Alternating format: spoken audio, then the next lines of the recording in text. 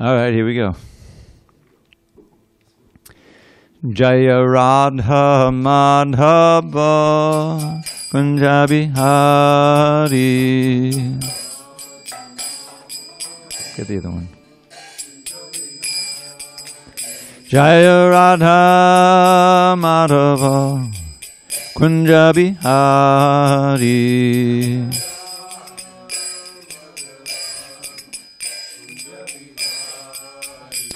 Gopijana Vallabha Girivardhari.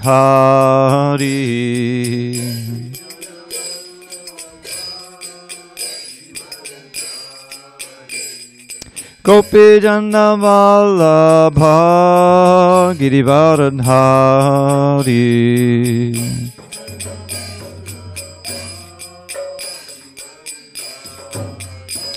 Yashodanandana Bhajana Ranjana. Yashodanandana Bhajana Ranjana.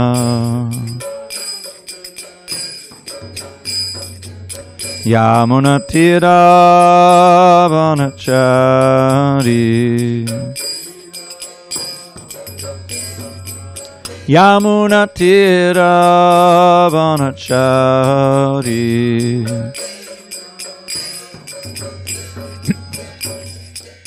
Hare Krishna, Hare Krishna, Krishna Krishna, Hare Hare, Hare Rama, Hare Rama, Rama Rama, Hare Hare.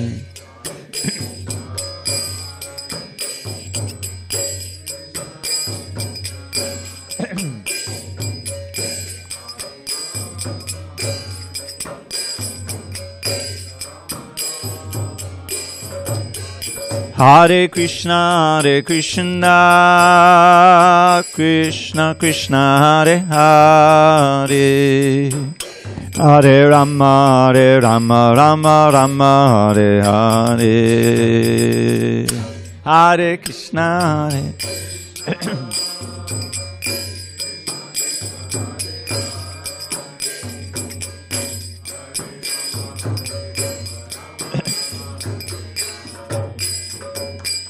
Hare Hare Krishna, Krishna Krishna, Hare Hare, Hare Rama, Rama Rama, Hare Hare.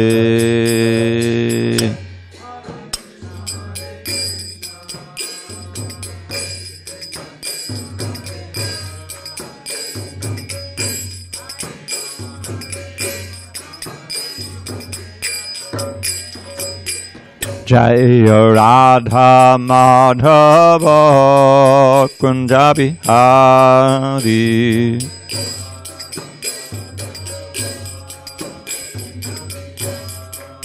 Jaya Radha Madhava Kunjabi Hari.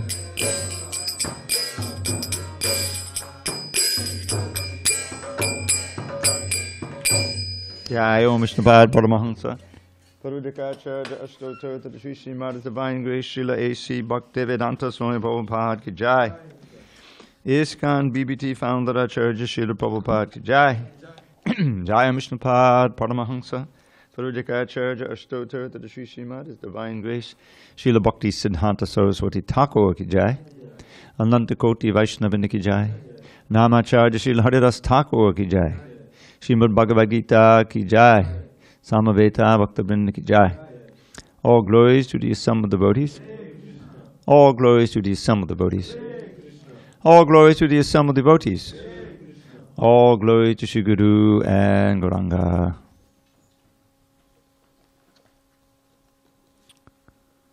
Om Namo Bhagavate Vasudevaya. Om Namo Bhagavate Vasudevaya. Om Namo Bhagavate Vasudevaya.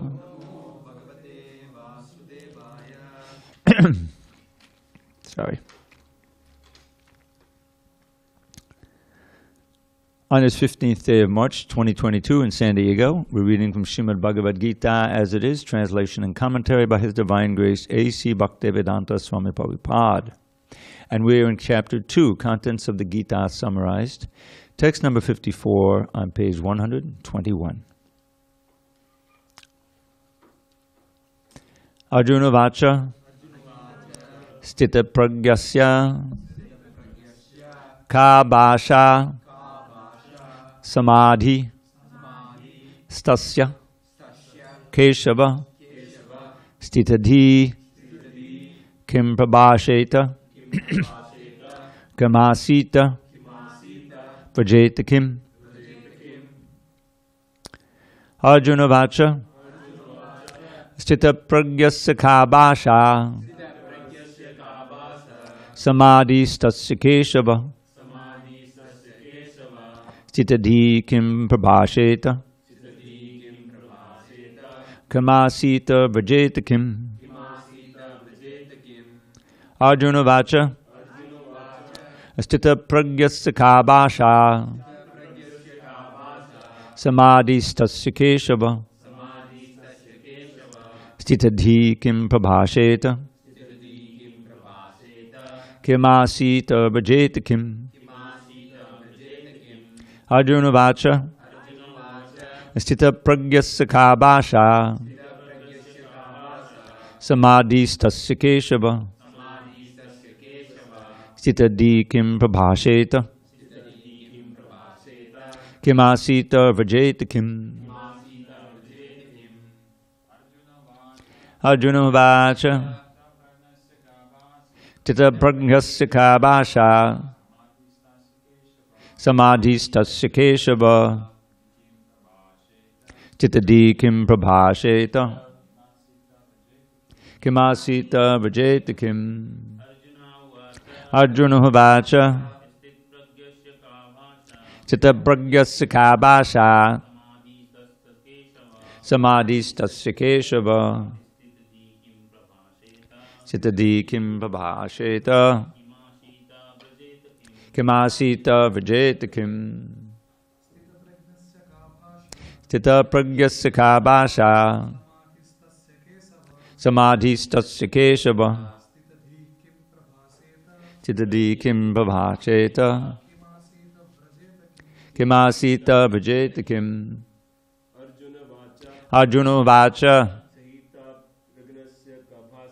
Stita Pragyasya Ka Bhasha Samadhi Stasya Keshava Stita Kim Prabhasheta Kamasita Vajeta Kim. Arjuna Vacha Stita Pragyasya Ka Bhasha Samadhi Stasya Keshava Stitadhi Kim Prabhasheta Kamasita Vajeta Kim. Ladies. Arjuna Vacha Stita Pragyasya Ka Bhasha Samadhi Stasya Keshava Stitadhi Kim Prabhasheta Kamasita Vajeta Kim. Zoomland. Arjuna Vacha Arjuna Vacha Stita Pragyasya Ka Bhasha Stita Pragyasya Ka Bhasha Samadhi Stasya Keshava Samadhi Stasya Keshava Stitadhi Kim Prabhasheta Stitadhi Kim Prabhasheta Kim Ashita Vajeta Kim. Kamasita Vajeta Kim. Arjuna Vacha, Arjun said, Stita Pragyasya, of one who is situated in fixed Krishna consciousness. Sorry. Ka, what? Bhasha, language. Samadhi Stasya, of one situated in trance. Keshava, O Krishna. Stita Dihi, one fixed in Krishna consciousness. Kim, what? Prabhasheta, speaks. Kim, how? Asita, does remain still. Vajeta, walks. Kim, how? Translation. Arjuna said, O Krishna, what are the symptoms of one whose consciousness is thus merged in transcendence? How does he speak, and what is his language? How does he sit, and how does he walk? Purport. As there are symptoms for each and every man in terms of his particular situation, similarly, one who is Krishna conscious has his particular nature, talking, walking, thinking, feeling, etc. As a rich man has his symptoms by which he is known as a rich man, as a diseased man has his symptoms by which he is known as diseased, or as a learned man has his symptoms, so a man in transcendental consciousness of Krishna has specific symptoms in various dealings. One can know his specific symptoms from the Bhagavad Gita. Most important is how the man in Krishna consciousness speaks. For speech is the most important quality of any man. It is said that a fool is undiscovered as long as he does not speak, and certainly a well-dressed fool cannot be identified unless he speaks. But as soon as he speaks, he reveals himself at once. The immediate symptom of a Krishna-conscious man is that he speaks only of Krishna and of matters relating to him. Other symptoms then automatically follow, as stated below. Om Jnana Timarandasya Jnanandana Shalakya Chakshu Unmilitam Mena Tasmai Shri Gurave Namaha. I was born in the darkest of ignorance, but my spiritual master, Srila Prabhupada, opened my eyes with the torchlight of knowledge. I offer my humble obeisance unto him and all members of Shri Parampara. What is that? Is it? Oh, okay, all right. So, Arjuna is asking a very logical question. Krishna has been describing someone who's fixed in consciousness, who's in samadhi, and he has praised that state. So Arjuna wants to know how he can recognize such a person. And it's interesting. How does he sit? How does he walk? Is that so important? But you'll see the interpretation of what that means. The sitting is more than just, does he sit with crossed legs or something? It's more than that. It's how is he situated? How is he situated in his consciousness, and how you can tell. But as Prabhupada explains here, the most important thing is how someone who is fixed in Krishna consciousness speaks. And we saw that with Srila Prabhupada, that practically he spoke. I mean, even when he was writing his books, he's dictating his books, he's writing letters, and he didn't write. When he was alone, he used a typewriter. One of these ancient typewriters, typing with 2 fingers. And this is the way he typed out the entire first canto, you can imagine. When he came to America, and he was writing the Bhagavad Gita, 2 fingers, typing out. And Gargamuni, he was walking down some of the streets in the Lower East Side there, and he noticed in the window a dictating machine. And he had the good intelligence to go in there and buy it, because he saw this could really speed things up. And so what Prabhupada was typing, he was now speaking. And it did speed things up. The only problem was that he now introduced another layer of possible mistakes, the transcriber. The history is that Krishna intervened in so many ways. I don't know if you've read the Lilamrita, but those who haven't, this is quite a story. So with all of these devotees that were there, nobody really knew how to type, or more specifically, how to transcribe, because you have to hear and speak, and then you have to use your foot to stop, and then the other pedal to go back a little bit if you missed a word. I've done this a little bit. So what are they going to do? They have this nice machine, and miraculously, he bought this machine, and he brought it to Prabhupada, and he explained what it was and how this would greatly speed up things. And Prabhupada said, "Oh, bring it over here." He knew how to use it right away. Is that a miracle or not? He didn't learn that in Radha temple. Anyway, so Prabhupada, he knew how to use the dictating part, which is quite simple. Just push this button in. So how are they going to get the tapes transcribed? In walks Neil the typist. He was in a university, and oftentimes they have a summer project, and he asked to have to be able to hang out with one of the new religions that had grown up. There's all kinds of things going on, and write it up at the end. And that would be one of his papers or something. So he got permission to do that for credit.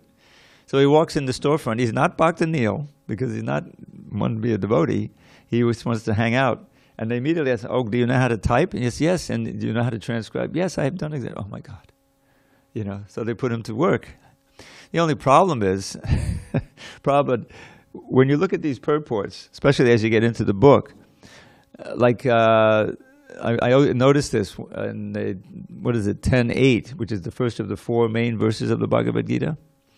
It's Krishna is saying, Aham sarvasya prabhavo mattak sarva. I am God. I am the source of everything. Those who know this worship me. And there's all kinds of slokas quoted in the commentary to prove that, to back up, you know, to confirm what Krishna says, quoted from the Upanishads and all this stuff. Now, what is he going to do with that? I mean, yeah, he's a skilled transcriber, but it's got to all be in English. Anyway, so a lot of that was missing in the first unabridged edition, either missing or distorted or misheard or whatever, you know. So, but the point is that Prabhupada was speaking. He would speak in his lecture, of course. He would chant Hare Krishna. He would dictate his books. He would meet with various significant people. There's a beautiful picture of Prabhupada with they invited a nun to come and sit and listen to Prabhupada. And Prabhupada is speaking there and everyone's around him, you know. So the speaking is so important. And as mentioned here, the real quality is that he speaks of Krishna. And even when Prabhupada would deal with current events, which he would do sometimes, he would give a Krishna conscious perspective to that. I remember I worked in Bhagavad-gītā from 75 till at least 83. There was a gap in there where I worked with the BI. But anyway, and one of my duties was editing Prabhupada lecture.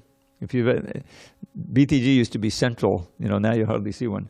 But there's always a Prabhupada article first. You know, one of his lectures usually, sometimes a conversation. And so I was editing that. That was one of my duties in Bhagavad-gītā. So at one point, he what was I going to say? Now it slipped my mind. Happens when you get old. It'll come back to me. But the whole point is that that he was always speaking of Krishna, giving the Krishna conscious take on current events. One of the things I do remember, there was a series of conversations that Prabhupada had with Shyamasundar and Hayagriva. Anyone who knows the history, those are two very prominent devotees. And it was all on philosophy, Western philosophy, which Prabhupada studied in school, actually, because he studied at a Scottish Church's college. It was English. So he wanted to comment on these philosophers and show where they went off and show where they were right and like that, you know. So there's many of them. And so one of the philosophers was Karl Marx, you know, and it was very much in the middle of the Cold War there in the 70s, you know. So, and Prabhupada, he had visited Moscow. And he was there for only a few days. I don't even know if he was there for a week. But, and you know, he could see, from seeing the long lines and the faces of the people, that they weren't happy and this and that, you know. And Samasundar was always going out trying to get what we call bhoga, you know, fresh fruit and vegetables, something like that. It was very difficult to get. So he met one, I guess he was walking around in his dhoti and kurta. One young man asked him who he was and so forth, struck up a conversation. He spoke English. And so he invited him back to meet Prabhupada in the hotel where he was staying. And he came up, and in like 2 days, I think it was over 2 days or so, the Prabhupada gave him the whole essence of Krishna consciousness, initiated him, and he was Russia ISKCON at that point, you know. So he went out and started preaching and distributing books eventually when they were smuggled in. And he was the pioneer, and he made devotees, and that was, you know, Prabhupada planted the seed just by speaking, you know. So now his conversation on Marx, Prabhupada pointed out the fallacies. But one thing about Marx, because some of you may have not heard this, anyone who lives, but I was trained. My father was died in the war communist, and he would take out. He hid it in the closet because he knew the FBI was after him. They were. And he would bring it out in the evening, and he would go around the kitchen table, and he would read to me and explain to me the Das Kapital, which is their Bible, communists. And one of the phrases that he inculcated into me, which is one of their mottos, from each according to his abilities, to each according to his needs. And that's actually Krishna consciousness. Prabhupada would call it spiritual communism. That you're working for the benefit of one center, Krishna. But the difference is, and Prabhupada pointed this out, if you're working for the glories of Lenin or Marx, you're not getting Amrit, you're not getting nectar, because you're not part and parcel of Lenin, But you are of Krishna, so if you're actually serving Krishna, then your needs become minimal. Of course, you have certain needs, obviously. That's why Krishna says, Yoga Kshema Vahamyaham, in the 8th chapter. He says, Ananyas Chindayantamam Hejana Pasapashate Payupashate Tesham Nityabhyuktanam Yoga Kshema Vahamyaham. Those who are always thinking of me, with one point, Ananyas, no other thought, worshiping me, Payupasate, always linked to me, Yuktana, I carry what they need and preserve what they have. Now this is yoga and kshema. This is not a spiritual term. This is just an idiom in Sanskrit. Yoga, of course, means connection. It means, we know about yoga. But here yoga means those things which you need in order to live. Food, water, air, roof over your head, things like that. And some other things, obviously. And kshema is your security. That's why I preserve what you have. So you need that. You may have all your things, but if there's a mob coming down the street and burning houses and everything, that's not, you don't feel, you're in trouble. So Krishna says, I will preserve what you have. I will give you your necessities and protection. So he said this is spiritual communism, and it works when you have everyone on the same page. The Varnashram system means according to your ability. Your ability is you have certain psychophysical nature. You're good with your hands. You don't have a high IQ. You're good with the hands. Okay, we need people good with the hands to build things, to fix cars, to farm, and do all kinds of things. So that's the Shudras. Then you have people who have a little. We had a devotee here. His name was Sunarma. He got reinitiated. I forgot what his new name was. But everything he touched turned to gold. He was very good. You remember him? Maybe not. He started a business. Yogi Bars? No, Yogi Bars was the one they did out of Gita Nagari. But it was a similar thing. It was a health bar. And he started making it here. It wasn't called a lounge at that time, but there was a kitchen in here. And that was trying out, and he had the devotees taste it. What do you think? How's it taste? Well, you should have a little more of this, a little less of this. And then he actually rented a place, and they had a whole business going there, and supporting the temple and everything like that. So that's the Vaishyas. Mostly they're farmers, but they're also merchants and things like that. And they support all the others. The Shudras get paid by them, and the Kshatriyas get paid by taxes. And the sannyasis, the Brahmins get charity. Well, where's all the wealth come from? It comes from the Vaishyas. But then you have your people who are good at administrating, they have charisma, they're leaders of men, they have martial spirit, the Kshatriyas. And then you have Brahmins who are meant to be the brain of the society. They're meant to live as simply as possible, as they're steer. So they can't be bought off. You see the fallacy in today's? They buy off the intellectuals and the people who can write, and they have, the propaganda.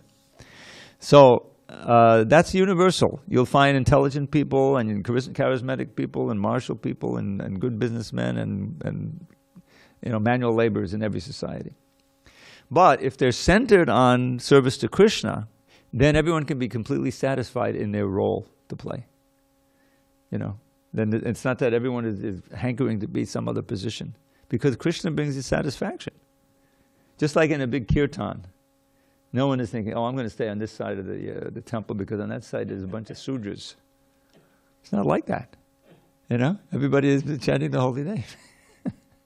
And in fact, the most advanced, the mark of advance is that someone is not concerned with name and fame or physical things. He's absorbed in Krishna consciousness. Just like Prabhupada. He was perfectly willing to come over with, $7 You know, that was part of yes, I have to go. I can't wait until I'm not going to make any more money, you know. So it was absolutely miraculous that he succeeded. Or it was Krishna's empowerment, Krishna's blessing. So with this communist thing, Prabhupada, he predicted that there would be another revolution. No one was saying that. The CIA had no idea that the Soviet Union would collapse in 12 years after Prabhupada left. In 89, 91 actually, the whole thing imploded, you know. And no one understood, but Prabhupada could tell, oh, people are not happy, they're all on the lines, and the government is paranoid. They stopped him when he was checking in. I heard this on a tape recently. When he was going through customs, you know, with Samashunda, he had his bag. They opened the bag and looked in and there was a Bhagavad Gita. And they took out the Bible and said, what is this? And they called somebody over. Prabhupada said, at that time, he said, I thought I was finished.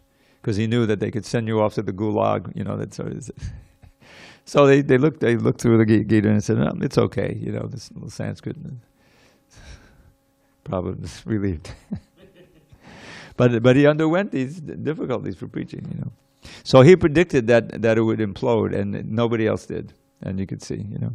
So the speaking, how you speak, how you sit and so forth, Arjuna wants to see so that he can recognize. Just like in our famous, those of you who have been listening to some of them, there's this Sadhu Sangashtaka.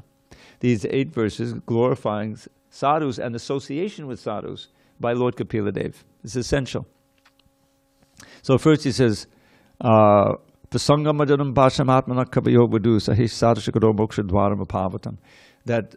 mundane attraction, mundane affection keeps us tied to birth and death infernal, but love for sadhus opened wide the doors to life eternal.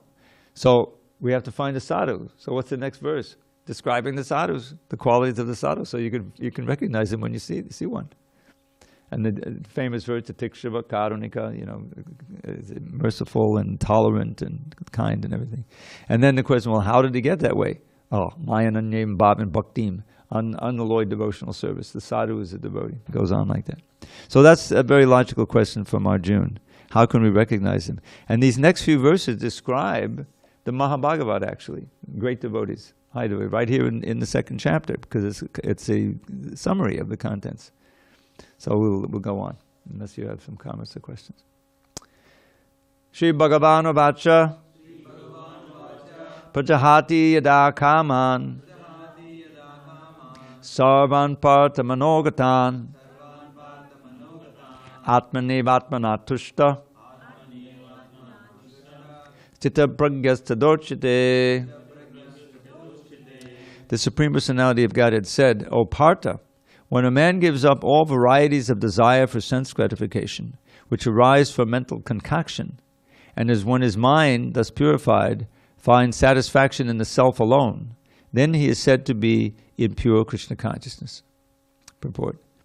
The Bhagavatam affirms that any person who is fully in Krishna consciousness or devotional service of the Lord has all the good qualities of the great sages, whereas a person who is not so transcendentally situated has no good qualifications, because he is sure to be taking refuge of his own mental concoctions.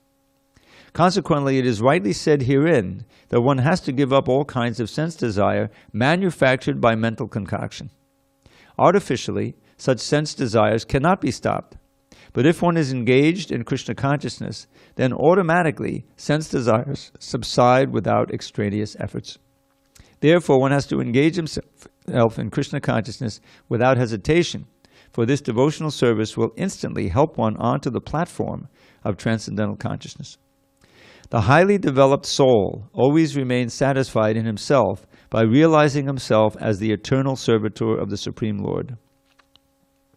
Such a transcendentally situated person has no sense desires resulting from petty materialism. Rather, he remains always happy in his natural position of eternally serving the Supreme Lord. So this is a very significant statement. It's practically inconceivable that what you can conceive that you can always be happy in this world, because we have experience. Some of us have lived 20 years, 30 years, 40 years, 50, 60, 70 or more. But no one can say, "Yep, I've really lucked out. I've always been happy." No, And even if you're mostly happy, you certainly see that many people are very miserable. And you can think, oh, well, why am I happy? Well, because I have this and this and this, and because this and this didn't happen to me, and all these different things. So you can easily see how this material world is not built to make us happy all the time. Padam padam yad vibadam. There's danger at every step, and who could deny it? I had personal experience. My ankle, you know. I'm taking my walk, as I did so many times before, and I step off the sidewalk, and just right there, it was dark, there happened to be a big ditch, and boom.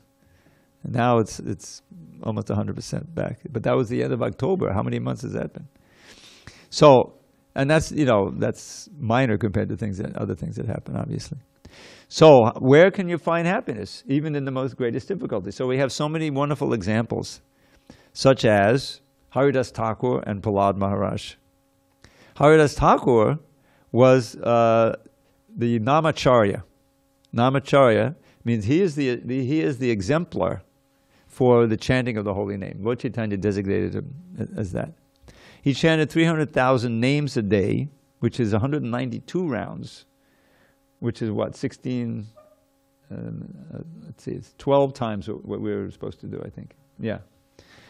Imagine that, you know, we're getting through with our rounds, you know, maybe leave one or two tomorrow, you know, get through. And and that's 16 rounds, and he's chanting 192 rounds. They had Prabhupada, how many hours is that? And someone suggested 16, and Prabhupada said yes. Now I calculated that's 5 minutes a round for 16 hours. At one point I was thinking, how can I integrate 64 rounds into the morning program? It's very hard. And what I heard was, and this just kind of completely boggled my mind, is that was the standard in the Gaudiya Math, you know. That was because Lord Chaitanya said, anyone who doesn't chant 64 rounds is fallen. So all his disciples, they were chanting 64 rounds. And he once said something, I think he was in Puri at the time, and all the devotees had come from Bengal to visit him. They did this for 20 years straight. You know, it was ecstatic. They walked all the way from Mayapur to Jagannath Puri. How many miles is that? Is it more than 1,000? It's about pretty far, right? So, but they didn't care. They're just walking and chanting and dancing, you know. So they get to when they get to Puri, they have planned out where they're going to stay. Shivananda Sain took care of everything. So then they began inviting Lord Chaitanya for lunch. This is a whole pastime. There'd be, you know, everyone would scramble to want to invite him for lunch. You know, it's a tremendous honor. And so what happened was he said, well, I'm not going to accept invitations for lunch from anyone who is not a lakpati. Anyone here on this side of the room, can you say what a lakpati is? Yeah, but idiomatically it means someone who is the master of 100,000 rupees. So this is where they took it, right? So they all got distressed and depressed because they're all simple living. No one has 100,000 rupees, you know. So Lord Chaitanya laughed and says, no, not 100,000 rupees, 100,000 names. And that's 64 rounds. It's actually a little more than 100,000. So that, they said, well, that we can do. You know, so he's chanting. So his standard was anyone who doesn't chant that much is fallen. And Bhaktisiddhanta introduced that. And the thing that really blew my mind is that he didn't have a Japa period in his morning program. They just were supposed to do it. You know, they got up early, Mangal Arti was there, and then there was, I don't know the whole program, but somehow or other they had to get it to 64 rounds. So that you know, what is that 64 rounds? I mean, that's a way of becoming Krishna conscious. It's supposed to be 64, and then it goes on the rest of the day. In other words, if you chant that many rounds, it's going to be going on inside also. That's the idea. I remember, before I even knew anything about Krishna consciousness, I read a book called The Way of a Pilgrim. Did you ever hear that one? It's probably not very even known now, but it was popular during the late 60s, early 70s. And it was about, I think it was based on some true history, but it was fictionalized, you know. It was about a Russian who was reading the Bible, and he comes across this passage that one should pray ceaselessly. And there's even a prayer called the Jesus Prayer I learned from this book. Lord Jesus, Son of God, have mercy upon me, a sinner. I'm not, that's in different languages, obviously. So this aspirant, this Christian, he was curious about how you can pray ceasingly because there's so many other things you have to do and say, So he went to this priest, that priest, that priest. None of them gave him a good answer.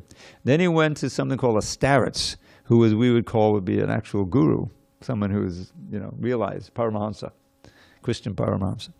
So he said, yes, you can do. You start out, you go home, and for 3 hours a day, you just utter this prayer. Lord Jesus, Son of God, have mercy upon me, a sinner. And after a week of that, you come back and tell me how you're doing. So he did that, and he said, okay, I did it, and I saw a jaw after a while, but I was able to do it. Okay, now you go back and do 6 hours, Okay, So he started doing it. And then he came back and said, well, it's pretty amazing. And so really what he was saying, I think there were 3 sessions, he said, now it's not stopping, it's going on inside. After all that chanting, it's going on. And that's the whole idea. And that's why Lord Chaitanya says, Trinadapi Sunichantarabhi, Mana Kirtani Sadahari. That if one is more humble than a blade of grass, more tolerant than a tree, is always ready to give honors to others and doesn't want anything for himself, then you can chant Krishna, the Hare Krishna mantra constantly. Because the whole idea is to come to the point of vismriti. You know this verse, smartavya satatam Vishnu, vismartavya najatachit, sabha vidinashediksyo etayoreva kinkara. That always remember Vishnu. Prabhupada begins the translation of this verse, which appears in the CC. He says, Krishna is the origin of Vishnu. So in other words, we can substitute Krishna there. To always remember Krishna and to never forget him. All the other rules and regulations. Rules and regulations in Prabhupada's idiom means the do's and the don'ts. Rules are what you should do, and regulations, like the 4 regs, are what you shouldn't do. They're all servants of these two. To always remember Krishna and to never forget him. Now think about it. I tell this, when I quote this verse, I point out, at first glance, it looked to me, well, this is kind of redundant. If you're always remembering, you're not forgetting. If you're never forgetting, you're always remembering. Why mention them both?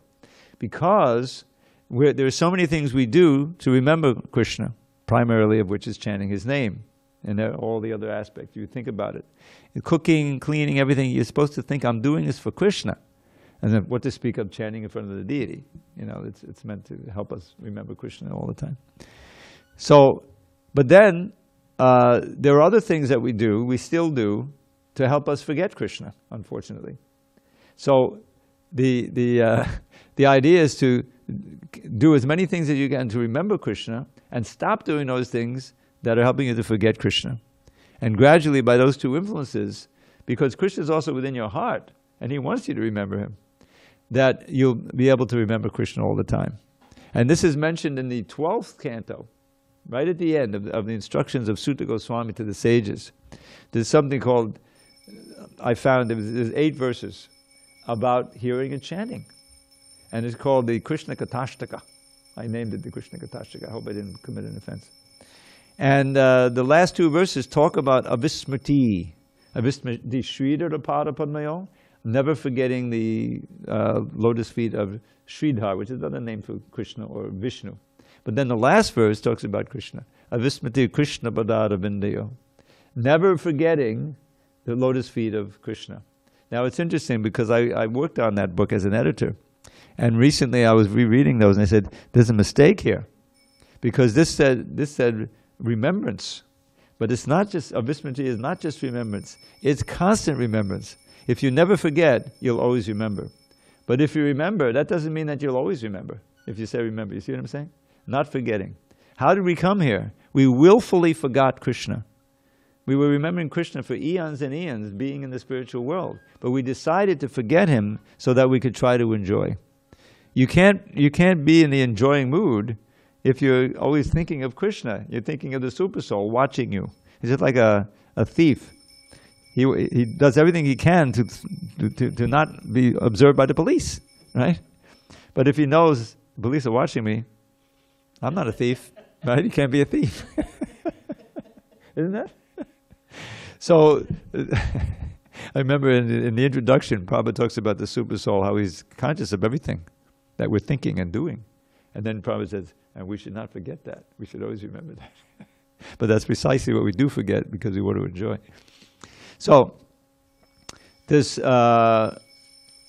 he's going to start his instruction here, which we read 54, right? We didn't read 55.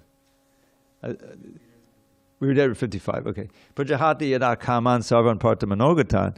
That these desires, they arise in your mind. They're all generated from the mind. The mind's business is to survey through the senses. What's pleasurable? What's pleasurable? What's painful? What's painful?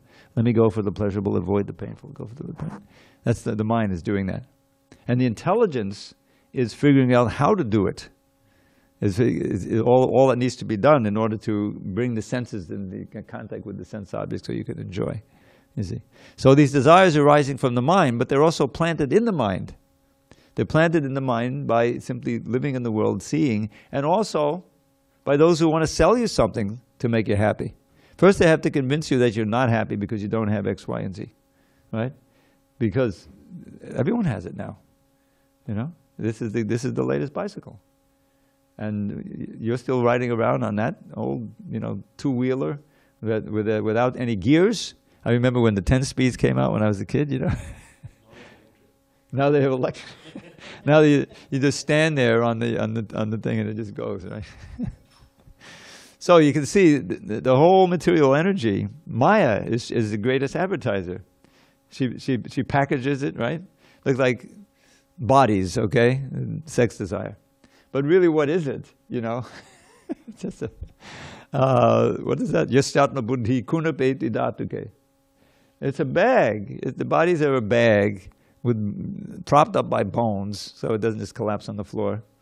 And the covering, the whole thing it's a covering. It's a big con job.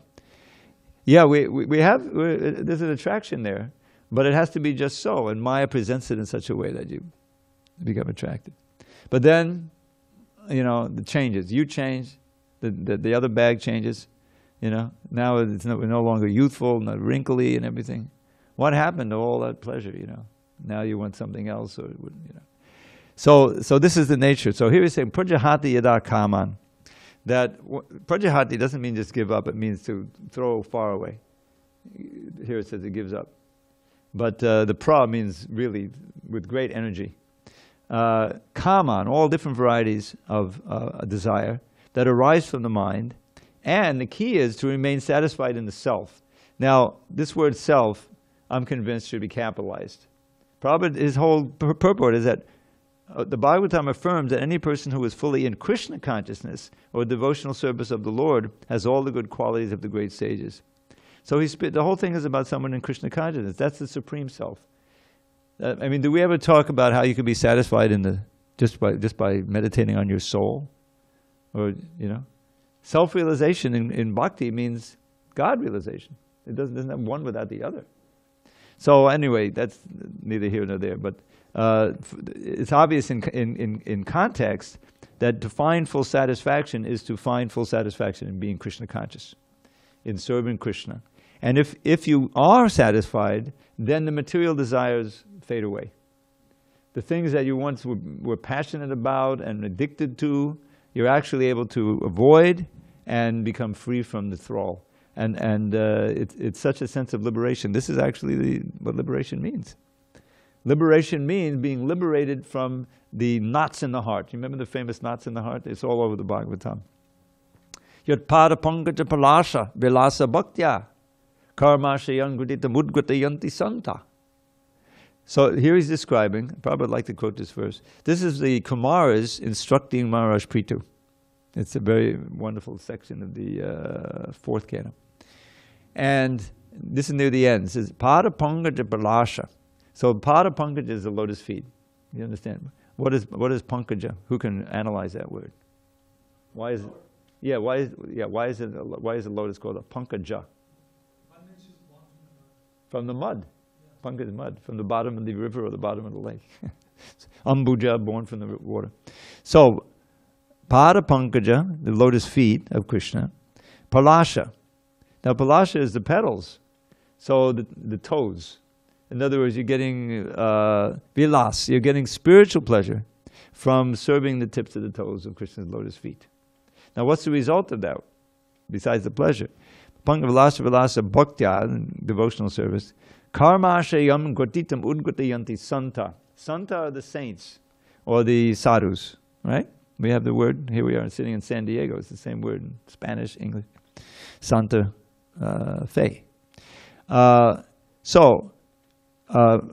shayam means the aspiration to fruitive activities, sense gratification. Gratitam, which are like knots in your heart.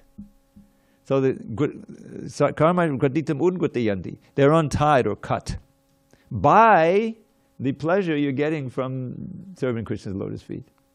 This is the great advantage that devotees have over the impersonalists who are trying to be detached by sheer force of will. They don't believe in the form of God. They believe that ultimately everything is without form, right? Is just one light. Okay, but you still got to be detached, because well, what are you going to do? For them, the deity is just it's all just a construct. It's an imagination, right? They think prapanchitigaya buddhya harisambandhi vastuna. This is a verse by Rupa Goswami in the Bhakti Rasamrita Sindhu. Prapanchitigaya buddhya harisambandhi vastuna mumukshubi parityago vairagyam bhagavakachite. What is a mumukshubi? Is anyone a mumukshu? One who wants liberation, right? That's the ultimate goal. I want liberation. From what? Birth, death, old age, and disease. So this is mumukshubi.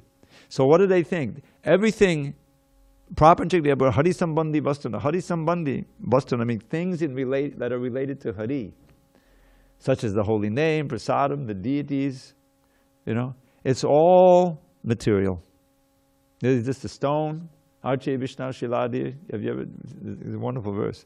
Someone who thinks that the worshipable deity is simply a stone, he's a resident of hell already. Someone who thinks that the Vaishnavas should be understood by their place of birth, he's a resident of hell. One who thinks that the holy name is an ordinary scent, like that, you see? It's describing the impersonalists, the Mayavadis. I remember I met them. I used to, I didn't hang out with them, but they would come to the temple in Brooklyn. We had a lot of people coming. And they said, I like the prasadam, but it's this ordinary food, I stood up and got far away from that person.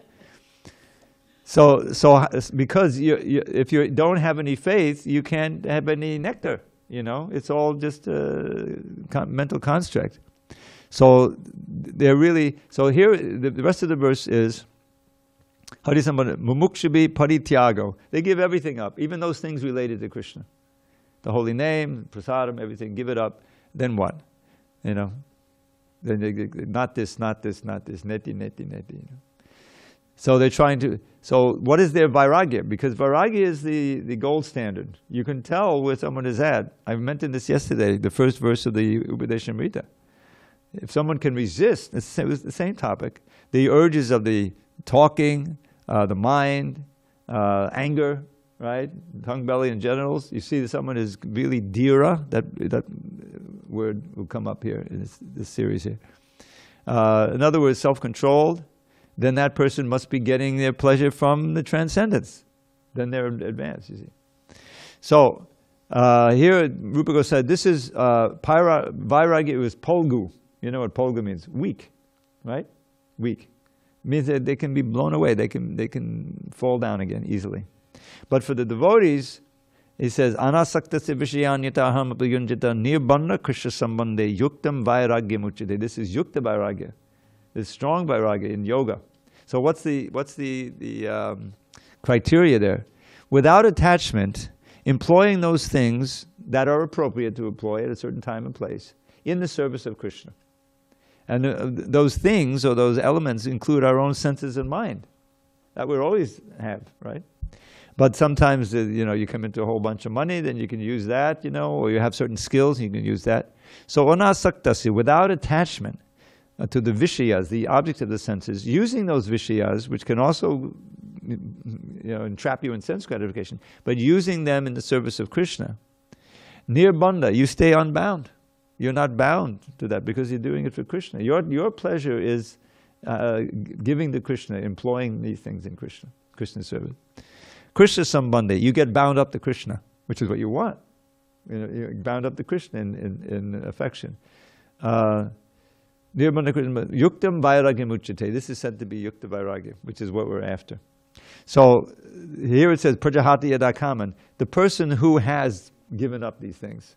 He's not prescribing here, but he's describing. He's describing the person. Arjuna wanted to ask, what is he, how does he talk? What is his language? How does he sit and so forth? So, and tushta. Tushta means satisfied. This appears in that second verse of the main four. After Krishna says, I am God, everything comes from me, the wise who understand this fully, they worship me with all their hearts. Well, how do they do that? Madchitta, madgata prana, bodhiyantak parasparam, katayantastamam nityam, tushyanti chadamanti cha. There's a tushyanti word. Tushyanti is the verb, tushta is the noun. So the satisfaction of the heart, real deep satisfaction, and ramanti, transcendental pleasure. If you're always experiencing satisfaction in Krishna consciousness, and then all these kamans, all these material attractions become like dust. They don't have any meaning for you anymore. And we could see that with Srila Prabhupada. He had so much, I mean, he came from nothing, right? But then he had millions of dollars at his disposal, and thousands of devotees who would do whatever he wanted. You can see how someone who didn't have the tushta and Krishna, consciousness, would get completely swept away with that. And we saw that with the other bogus yogis coming, where they took advantage of their female disciples, or they, cashed out and they, were living very high, and because without that higher taste, it's too tempting. But Prabhupada, it was steadily, and whenever any money came, build a temple, print the books. That was spend it on things that can help everyone to be Krishna conscious. So that's the proof. So this is the description now we're going to be reading of the Sthita Pragya, of the real those who are in samadhi and trance. Okay, I'm sorry I didn't leave any time for questions or discussion. But just an announcement about tomorrow. I said there was going to be a slideshow, but it turns out that I just discovered. I was reading. They sent out the announcement for the Gorpanim festival, and there was the lecture given by Dravida Dasa. I said, "Wait a minute! No one told me that." I called Balaram. He was wherever he is. I think in Tucson. He'll be back tomorrow. I said, Balaram, did you ask me to give this lecture at Gorpanim? I thought I did. I say, Balaram, you're 32 years old. I'm 74 years old. I can forget. So it wasn't, I didn't forget, you forgot to ask me. Anyway, luckily I found out so I can prepare. But I'll do the slideshow tomorrow, Thursday evening. We'll have 45 minutes, we'll have a half hour, and then we'll have a 50-minute slideshow, and then we'll be dancing and chanting in ecstasy. I'm sorry? Thursday, Gaur Purnima.